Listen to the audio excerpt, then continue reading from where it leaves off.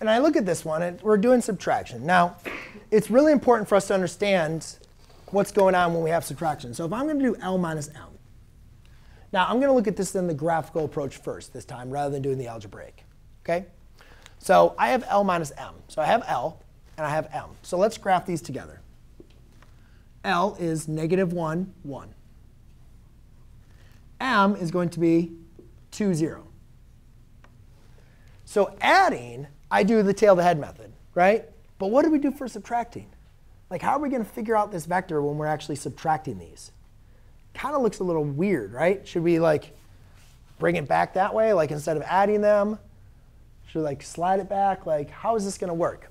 So the best thing I'd like to tell you is, well, rather than writing this as a difference, couldn't we also do this? Right? Old school. Right? No one likes subtraction, falling asleep. You just change it to an addition problem. And then you still have the negative, but now we represent the negative as a scalar. Right? So again, remember the scalar you distribute to both of your terms.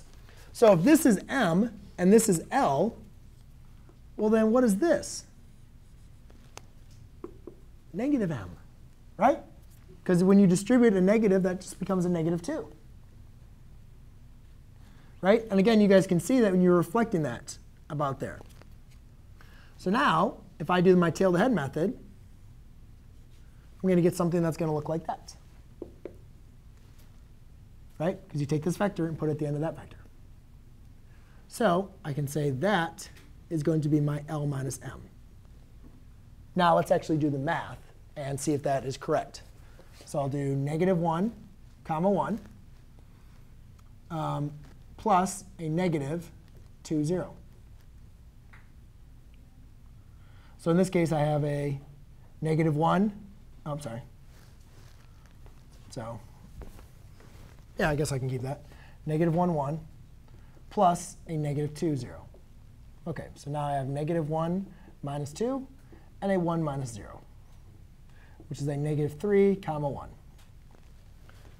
And now you can see negative 1, 2, 3, up 1. See how it works? Negative 3, up 1. There's your vector. OK? So the other important thing that I wanted to come away from that real quick is when you guys are drawing a vector that's being